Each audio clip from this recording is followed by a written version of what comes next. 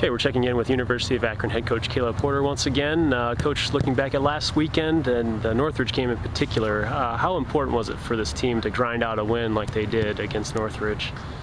It's very important, especially with a group that is still finding themselves. It's a young group and they're figuring things out, and we needed some tough games, I think, to find out what we're made of. And I like how we responded. Both games were difficult. Both games were physical games. In both games, we had a bit of adversity. And you know, from Thursday to Saturday, I saw a jump in our overall mentality. We started the game against Northridge on that second game with the right approach, and we were very sharp and did some of our best stuff of the year in that first half. Really got a grip on the game. Scored a great goal. But then we kind of coasted a little bit after we got the goal. So being able to now sustain that level, both sides of the ball, is, I think, the next step for this team. But we made some good jumps in training this week. You know, the evolution of a team and just building this thing and putting it together, it takes time.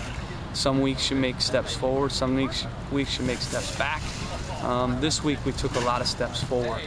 And I'm really looking forward to seeing this group on Saturday, because I think you're going to see a better team on Saturday than you did even last Saturday. Now, Scott Caldwell got the golden goal in the second overtime period against Northridge. If you go back to the end of last year, Scott's got 7 goals in the last 11 games. So can you just talk about his progression as a playmaker? He's a tremendous player.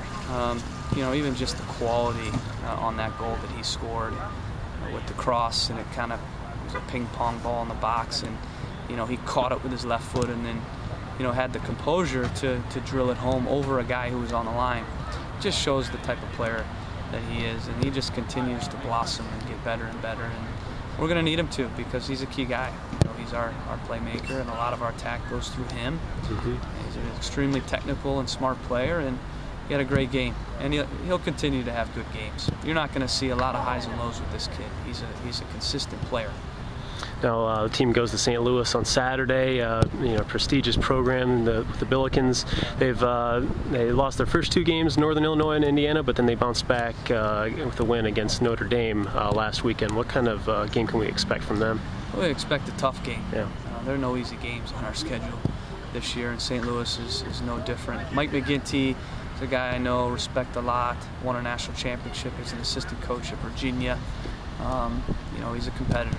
So he'll have his guys ready. They're coming off a good win against Notre Dame, so they've got a little confidence. And you know, going in to play St. Louis, a storied program on their home field, it's going to be a tough game. And yet I think our guys are up for it. You know, we got a great win against Northridge with a big crowd where we had to dig deep to find the win, and I think that experience will help us in this game. But we got to perform well, and we have to play like we did in that first half against Northridge. And if we do that, I think it's difficult for teams to stop us. I really do. So a lot of our preparation is about what we're going to do and executing our plan and respecting the opponent, being aware of what they're going to do tactically in terms of their shape and tendencies and set pieces. But you know, really we want to play well. We want to play our style and do what we do well. And I think if we do that, we should get the result. But we have a lot of respect for St. Louis, and we know it's going to be a battle. Okay, thanks for your time, and good luck on Saturday. Thanks, Paul.